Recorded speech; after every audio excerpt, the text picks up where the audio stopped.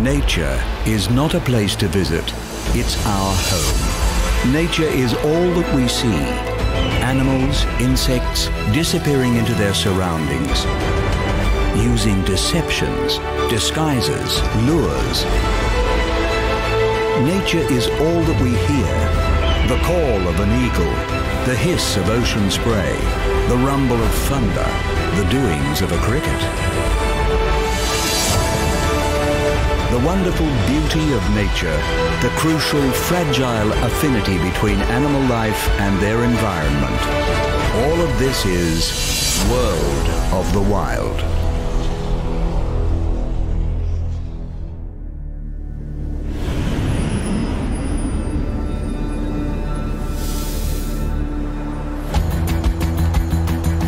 Deserts. While hostile to life, they are far from lifeless. Rather, for the animals that live here, deserts represent life on the edge. Receiving less than 250 millimeters of rainfall every year, these barren expanses cover a third of the planet's land surface area. Found on every continent, they offer surprising diversity in their characteristics and the wildlife that survives within them.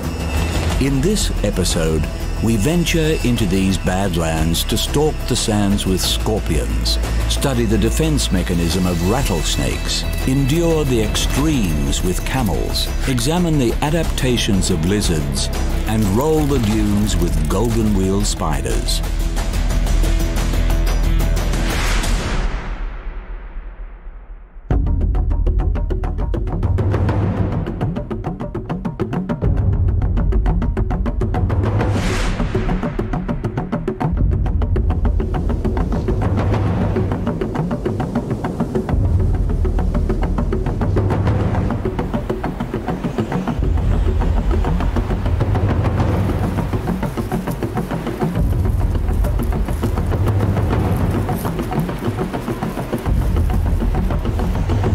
With its ancestors predating the dinosaurs, the resilient scorpion has been on the planet for over 400 million years and is nothing if not a survivor.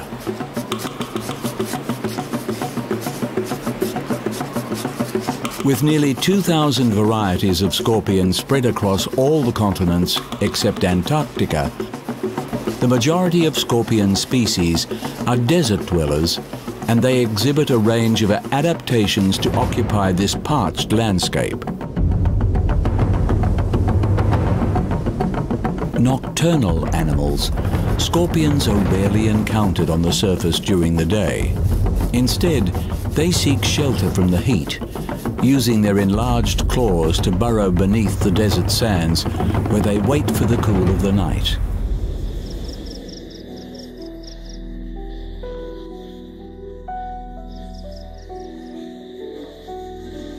The lower temperatures of the desert night accommodate the scorpion's active hunting style.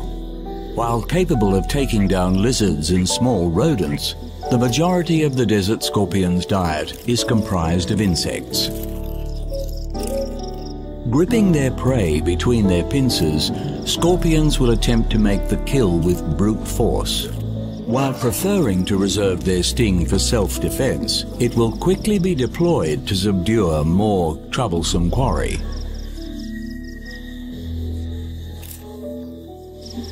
Coated in sensitive brown hairs for the detection of prey through ground and air vibrations, the scorpion's tail ends in their distinctive bulbous sting, packed with neurotoxic venom.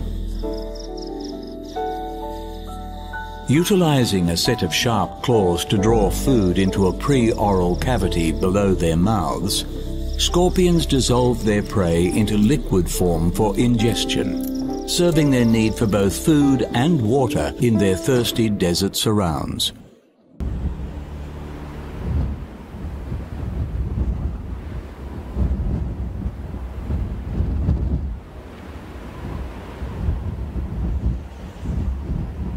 Hatching their eggs internally, female scorpions give birth to live young.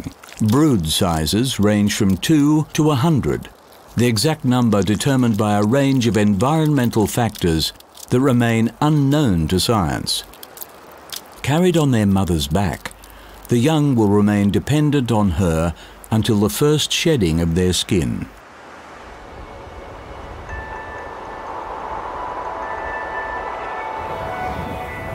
For all the scorpion's adaptations to their desert home, the ravages of this extreme environment take their toll on even the toughest occupants.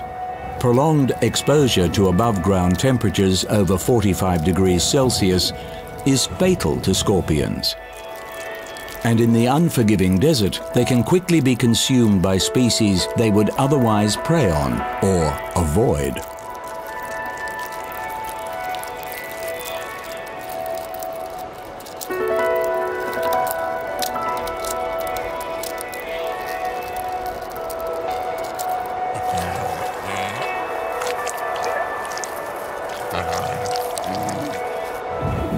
For the scorpions that manage to survive in the harsh world of the desert, it is precisely these hardships that protect their future. While scorpion species around the world face the threats of habitat loss and the widespread usage of pesticides, desert species are largely shielded from the presence of man and the dangers that he brings, allowing these armored warriors to continue as they have for countless millennia.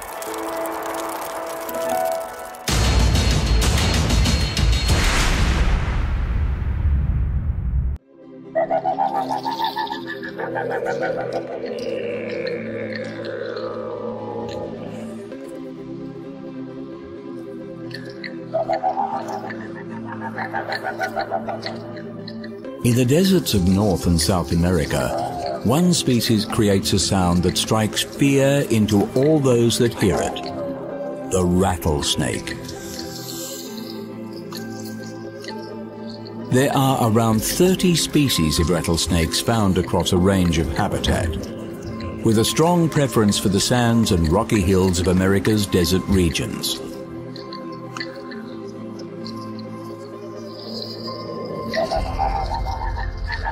Ranging in size from 30 centimeters to nearly 2.5 meters, rattlesnakes display significant diversity, but all share one remarkable adaptation to their environment.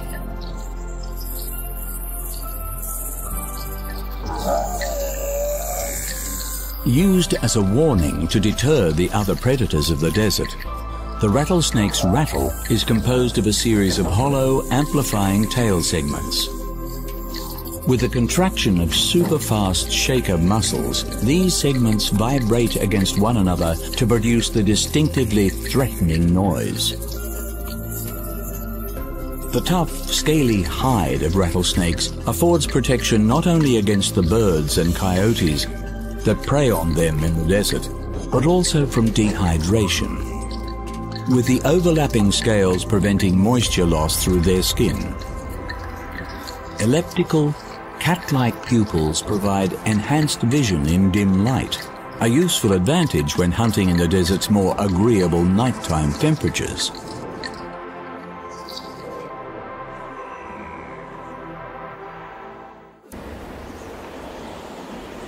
While the rattle serves as an intimidating display when threatened, in their day-to-day lives, rattlesnakes prefer to maintain a low profile, and the unique skin patterns of each species can blend near seamlessly with their favored environment, allowing them to bask and travel without drawing unwanted attention.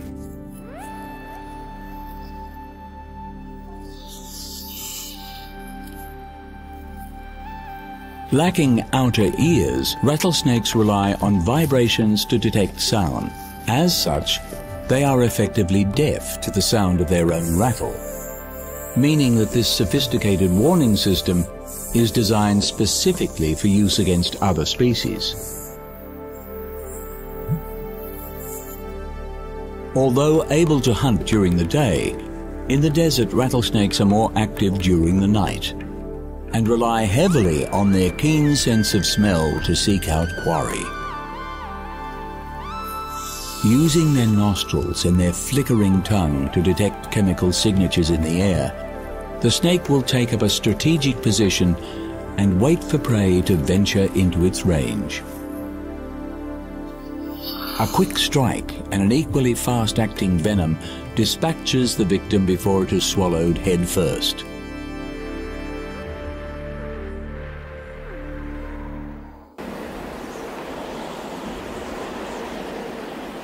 One of the youngest and most recently evolved species of snake, rattlesnakes today appear to be undergoing another evolution. With their traditional range encroached upon by the spread of humanity, certain species are now listed as endangered in many US states. This selective pressure from humans appears to have resulted in the phenomenon of rattlesnakes that do not rattle. With non-rattling snakes avoiding detection, they are surviving to produce non-rattling offspring, offering these quiet varieties the chance to remain, for now, in their increasingly populated habitat.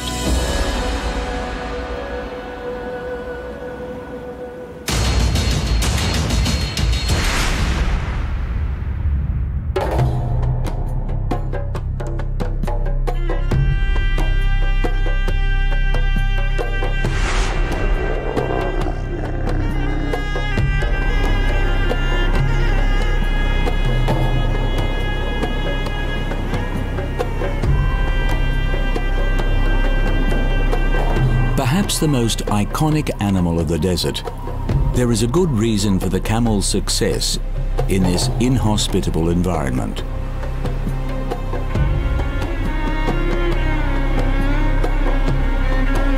The camel's history is inextricably connected with the vast waterless expanse of the desert and with mankind. The strong, durable nature of the camel in this tough environment has long been recognized by man, and the species was domesticated in the Middle East around the dawn of civilization.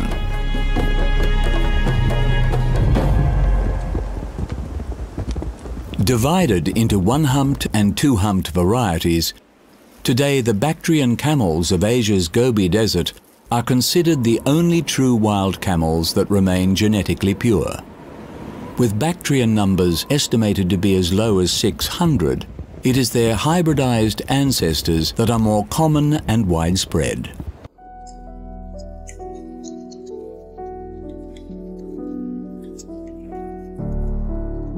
So perfectly attuned to desert life, they are able to thrive in any arid environment, and thanks to man, have spread to desert systems around the world.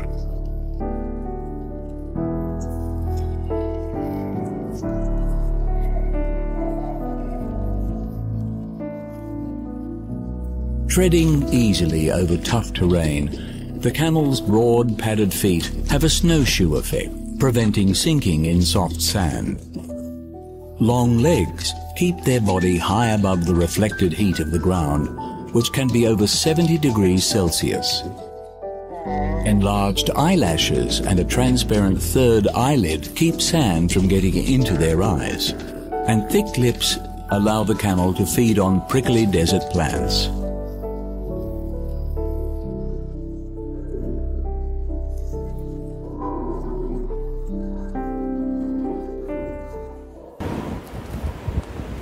Traveling in herds led by a dominant male, camels are famed for their resilience to the incredible hardships of the desert. Able to go for more than a week without water and months without food, their feats of endurance are thanks to their most distinctive adaptation, their hump. Rather than directly storing water, the hump is a store of fat, and the reason behind its unique shape is to minimize heat retention. Were the camel's fat to be evenly distributed around its body, the insulating effect would be fatal in the desert heat. The exposed environment of the desert is prone to some of the most extreme temperature fluctuations on the planet. Scorching during the day, when the sun sets, the desert cools rapidly and can drop below freezing overnight.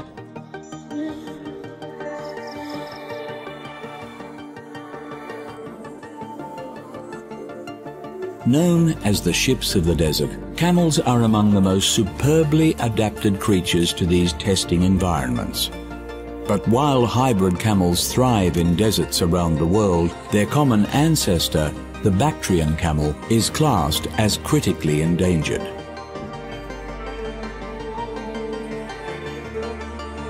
As long as there are deserts, there will be camels, but greater awareness and protection is required to preserve their fragile ancestry.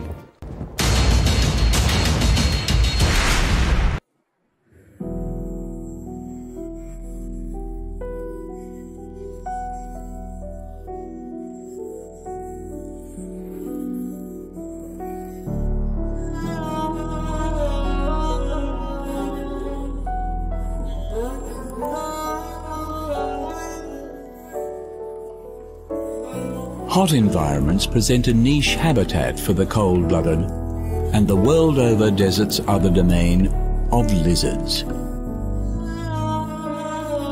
Among the over 6,000 species of lizard, the Australian thorny devil is a true individual. Coated in a dense array of intimidating spikes, this small, non-aggressive reptile dissuades predators by virtue of being difficult to swallow. Its peculiar jerky gait is also believed to confuse the visual system of any predator that spots them in the open.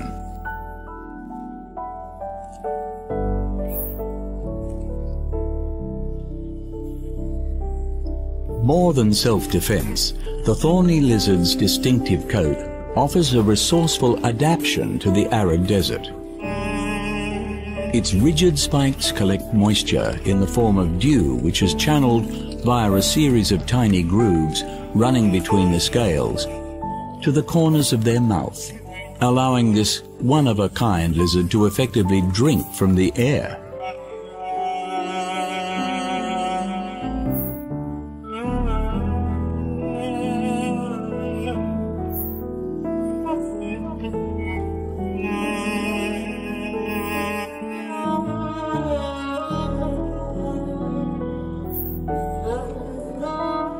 Found predominantly in North America, horned lizards have been subsisting in the deserts since prehistoric times. Beyond their specializations for life in these arid zones, horned lizards display a range of adaptations to prey on a specific food source that has also endured since the age of dinosaurs. Harvester ants are an abundant insect species in the deserts of the New World. Although easy to catch, they provide little nutritional value and carry the most toxic venom of the insect world. For these reasons, they know only one predator in the wild, the horned lizard.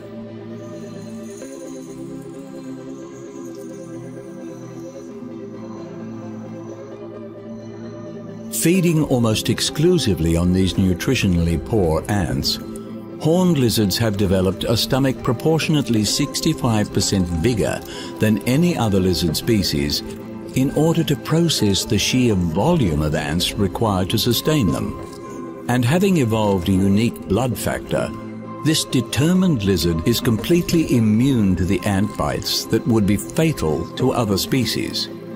These adaptations afford the horned lizard a sedentary lifestyle with an abundant food supply, free from competition, rare luxuries in the desert. As in the case for so much of the planet's wildlife, global warming is a looming menace for lizards. For all their adaptations to life in the hot deserts, lizards are not immune to the temperatures here and must limit their periods of activity in the heat of the day. Even a modest rise in temperatures can result in lizards losing a significant portion of the day when they can feed. These effects are already being felt, and researchers predict that if greenhouse gas emissions continue, 20% of the world's lizard species will be extinct by the year 2080. There is time for the world to act, but the window of opportunity to reverse this trend is rapidly closing.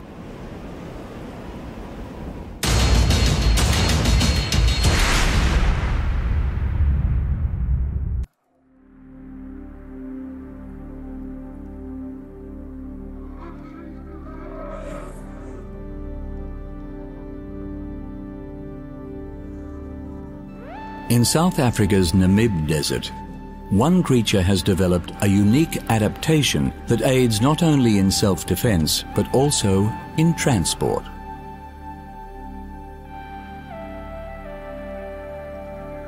A coastal desert characterized by steep sand dunes, some of which are 300 meters high, the Namib Desert is home to the golden wheel spider.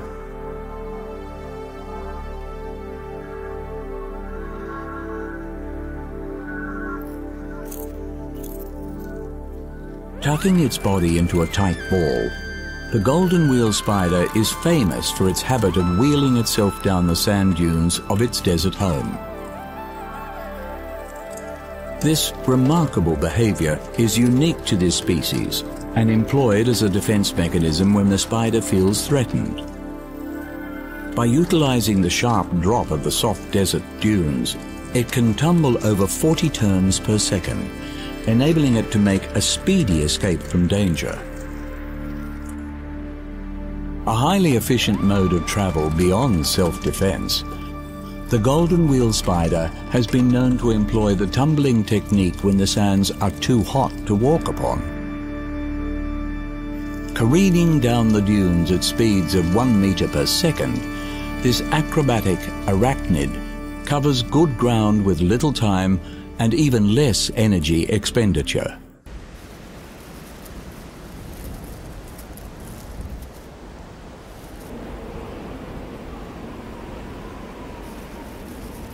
While the spider's golden coloration affords effective camouflage against the warm sands of its habitat, when on the surface during the day, it remains susceptible to predators, as well as heat exhaustion. To counteract this, the golden wheel spider goes underground.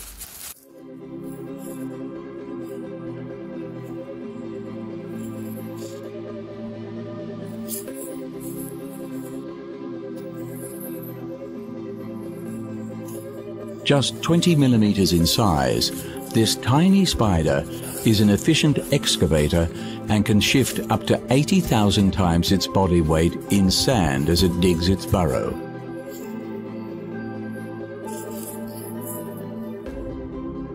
Although it may not spin a web, the golden wheel spider will line its burrow with silk, maintaining its shape against the crumbling sands.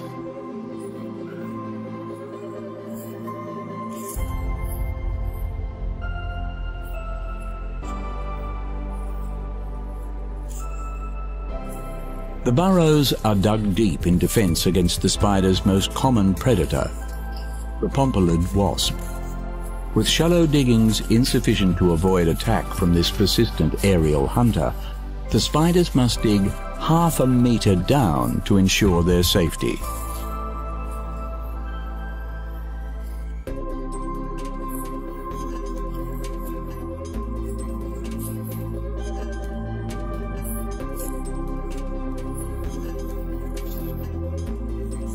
Carefully topping the entrance from below with a thin layer of sand, when the spider finishes its work, the burrow is completely imperceptible from the surface.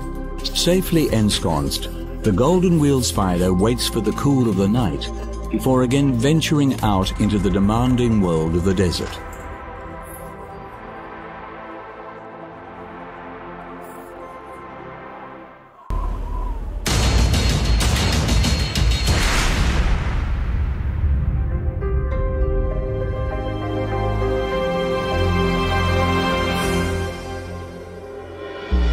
Hostile to man, deserts are in many ways self-protected wildernesses where only the most hardy can survive. In this episode, we have seen stinging scorpions, boisterous rattlesnakes, durable camels, expertly adapted lizards, and tumbling golden wheel spiders. Unlike most wilderness areas around the world, in the face of global warming, deserts are expanding, with many bordering regions and dryland ecosystems becoming increasingly arid. While desertification is a great challenge to humanity, for existing deserts, rising temperatures can push life beyond its limits. More efficient water usage can help contain the spread of deserts, while curbing greenhouse gas emissions will slow the effects of global warming and keep the creatures that have evolved to live on the edge from going over it.